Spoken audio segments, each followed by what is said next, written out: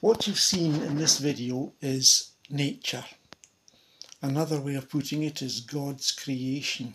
And it is creation, not evolution. Evolution is a theory, and it's a debunked one too.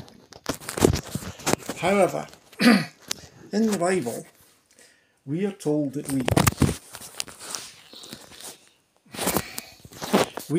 we are servants, and servants do as they are told.